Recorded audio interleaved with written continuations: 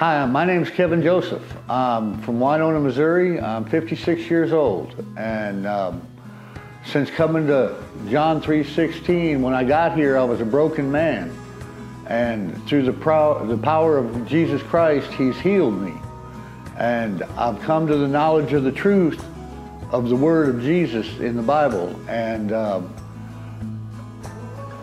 become one of His disciples as He speaks.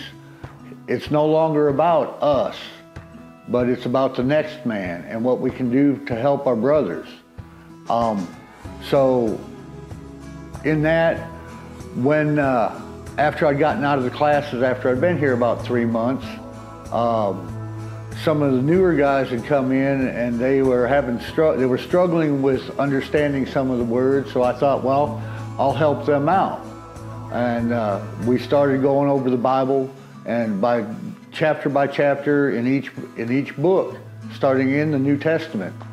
And I've been helping others for 5 months now, 6 months. I can't remember when we started or how long I've been here, actually. I lost count.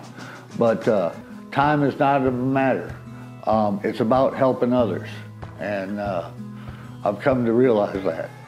Recently, we've gone through 1 Peter, we went through Matthew, and now we're in the book of John.